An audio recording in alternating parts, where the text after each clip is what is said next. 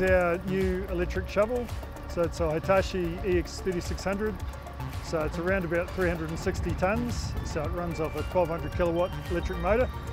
And the machine itself, the bucket is 22 cubic metres. And where the operator sits, he's around about 7 metres in the air. So what we're hoping to achieve with this machine is an average production of somewhere between 2,500 and 3,000 tonnes an hour. And what we're hoping is that we'll be doing about 1 million tonnes a month with this machine alone.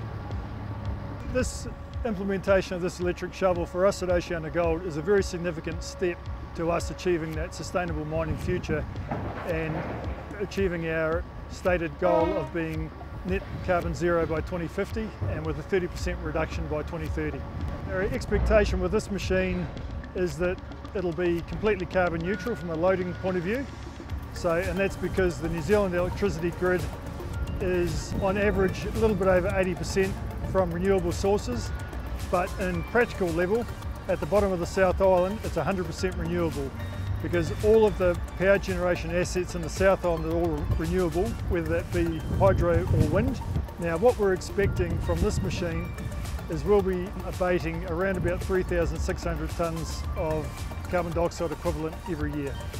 I think there is a conceivable future where all of the open pit loading machines are electric, so you can get them quite a lot smaller and you can get them a lot bigger, so conceivably you could power every bit of loading equipment with electricity.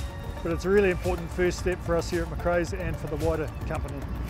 And one of the things that we think we'll be able to achieve with this machine is just show people that it is possible to install such a machine into an existing mine and also be productive as well. This project is just one of a series of examples of constant innovation that we've had here within Macraes Mine and also within OceanaGold as a whole.